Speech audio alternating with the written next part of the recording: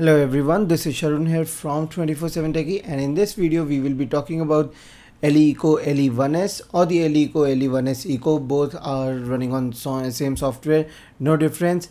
And in this video we will be taking a look at the Marshmallow update for the phone. Summary: it is a good update. So the first thing we will have a look is that it is running on Android 6.0 LEX 507. It will work on the LEX 500, I guess. For the LE1S Eco, I have tried it out on both the phones and it is working perfectly fine. I will leave the links in the description below.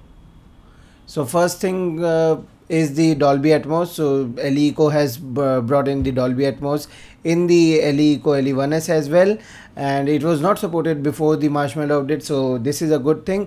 I have no idea if it's only a software or a hardware update, but it is available and there is a little bit of an upgrade. Tried it on the CDLA and the 3.5mm headphone, both are working nicely. And in the fingerprint sensor point of view, they have added an privacy lock in which you can hide your messages, notes and recorders settings through a fingerprint.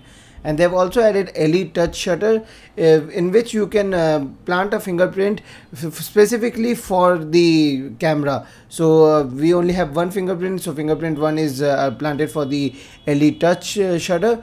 We will have a tap on the fingerprint and the camera is opened automatically. That is very nicely done and it is fast as well. And 3-swipe screenshot is also added to the phone. So just 3-swipe and it's a screenshot, and pretty easily done. Dual clock is a major feature that LeEco claims they have included, and in this what usually you can do is add 2 clocks of either one of home and the other of somewhere you would like to have, or 2 different locations. I have Beijing and US because I have a couple of people there.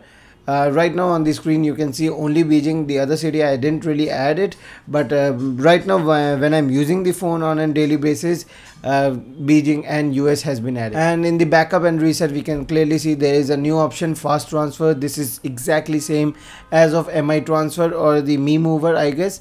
It is an Wi-Fi direct data transfer, EUI to EUI, cannot be transferred to any other phone. So if you have 2 LeEco phones, sharing data will be pretty fast now. It skips on the share it thing. And in the caller ringtone, so they've added a setting to add different ringtones for the different SIM cards. So it is in dual SIM card slot and you can add 2 different ringtones for SIM cards. And in the battery point of view, they have added an option of enabling or disabling the quick charge. By default the quick charge will be disabled, but they have disabled it because there were issues with an heating, because quick charge does heat up the phone a little bit. So they have disabled it and they've given you an option if you would like to have a quick charge or if you would not like to have a quick charge, and keep the phone a little bit cooler. And typical Marshmallow features are working. You can clearly see Doze is working. I was sleeping for that moment of time, and yes, the Doze is working.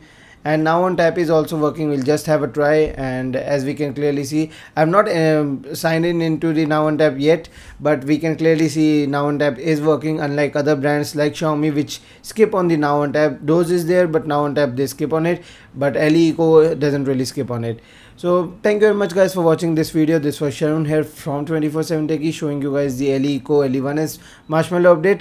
And this is the website you need to download the update from if you're trying to do it from an offline basis. So there will be a couple of links in the description.